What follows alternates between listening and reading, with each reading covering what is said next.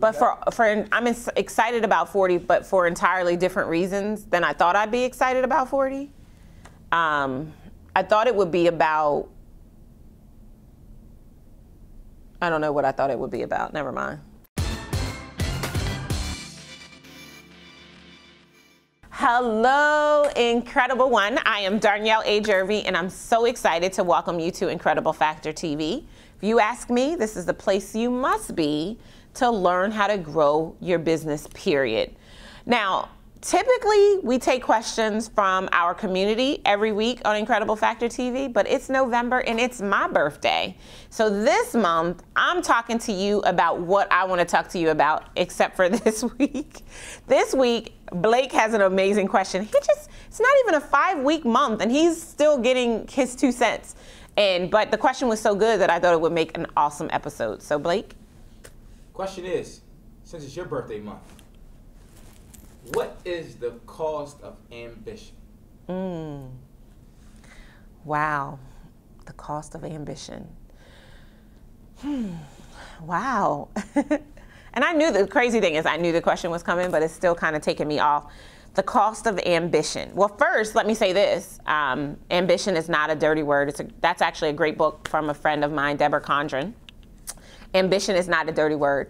As a woman who is ambitious and who has experienced hate, who has been celebrated for her ambition, I will tell you that the cost is that you're often misunderstood.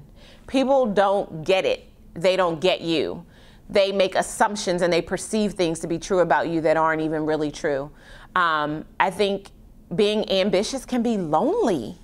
You don't have a lot of friends when you're ambitious. I don't have a lot of friends. I mean, I know a lot of people, but I don't have a lot of friends, a lot of people who hold me down, who would ride or die for me. And part of it is by choice. And then part of it is by just the natural elimination process of being ambitious. And you've heard me say this before, but I think it's especially true when you're ambitious. You show up in a way that for most people, it creates a problem for them because they are not comfortable with who you are and how you show up and the mirror that you present, the mirror image that you present for them. And so ambition can be a very lonely place. I think you have to sacrifice, you have the potential to sacrifice a lot when you're ambitious. I remember it was probably about 3 or 4 years ago, I was somewhere talking to some man, and it was like business related. And he says to me, it's gonna be hard for you to find a man. And I was like, where did that come from? He's like, no, you're beautiful, you're articulate, you're poised, you even smell good. But because he did really say that, but because you're so ambitious and you're about your business, most men are gonna have a problem with that. And I remember my retort back to him says, well, I don't even need most men, I'm just looking for one who sees me as an asset and as a gift and who is literally like, thank you, God, for blessing me with this woman.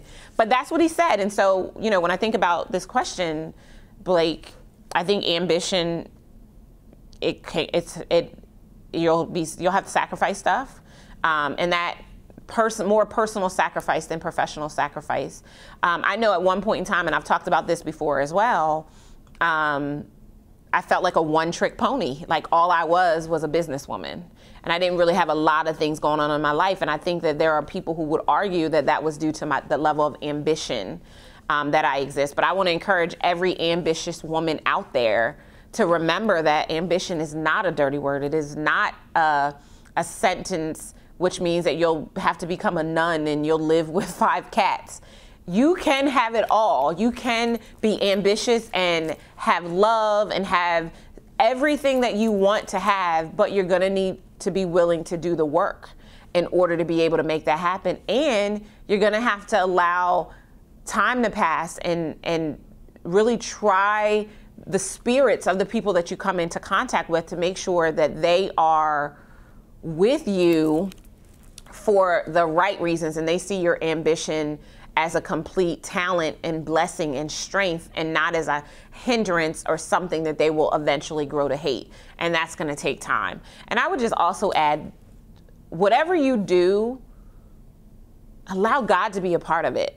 he's the author of everything anyway. And if you just invite him in, the way that he would blossom that situation would be so much more amazing than you could ever do it on your own. So what's the cost of ambition? Now I want to hear from you. What is the cost of ambition? What have you given up for ambition? What have you lost because of ambition? What have you gained? Because I don't think the cost of ambition has to be all negative. I think that there are positives that come along with it. Like if you have a smaller circle, but you have the right circle, that's a good thing, right? Who needs groupie lines of people just hanging around, hanging on your coattails, looking for a handout? Not I, said the cat. Anyway, I can't wait to hear from you when you join us for the after party that goes down on our blog immediately following the episode. And if you enjoyed this episode, this crazy me ranting about ambition, do me a favor and subscribe. You can do it right now by hitting the subscribe key. Then go ahead and use social media to share with your friends, fans, and followers. This has been Darnyelle A. Jervey from Incredible Factor TV saying, be better, be stronger, and more than anything, be incredible. I love you guys. I'll see you next time. Take care.